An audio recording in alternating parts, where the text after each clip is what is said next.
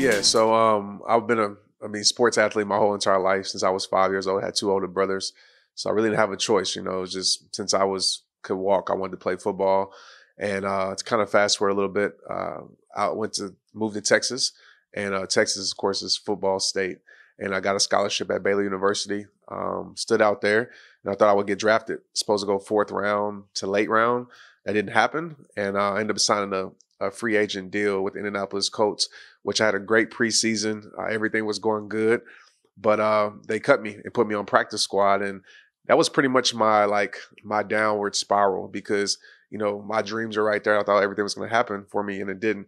And so probably got cut 8 or 9 times throughout my 3-year career in the NFL with 3 different teams.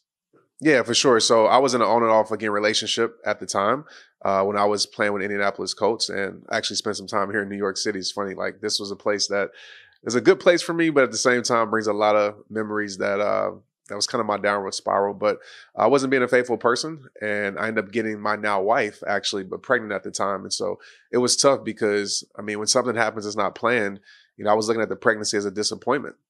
So I finally had to face my reality. My career is not going right, and this is a big thing. Our parents are our best friends, so it was a big mess. And to fast forward, though, it was the greatest rescue of my life. My son Tristan was the reason why I wanted to be a better man because I knew he would follow my footsteps.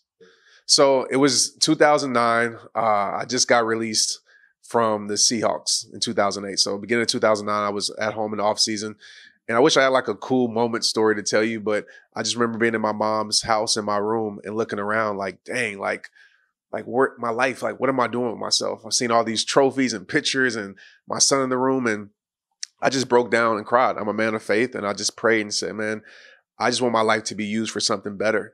And I just told myself it's rehab time. And so for me, rehab time wasn't to start an organization. It wasn't to be a speaker. Literally, that was my biggest fear. It was me rehabbing my life, mind, body, and soul. So reading books, it's funny, I'm writing books, but I hated to read at that time.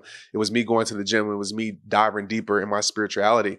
And in that process of me sharing the journey with people, people started to ask me questions. So I would make these 2-minute videos with my iPhone and upload them. And that started what people know today as rehab time. Yeah, it's important because forgiveness is hard. Especially when someone's hurt you. For me, it was football. People think that's funny, but it was football. Like, it was hard for me to I couldn't even watch football. But I realized, like, when you don't forgive, you carry an emotional weight around you for the rest of your life. And I always tell people, if someone did you wrong, the worst thing you could do is give them the power to control your future when they controlled your past. So forgiveness is not for other people. Forgiveness is not a weakness, it's a strength. Forgiveness literally is for you. It frees you from that situation. So the question I would ask somebody watching is like, do you want to live with this pain the rest of your life? Because without forgiveness, you can move on from the person or situation, but you will never move on from the pain.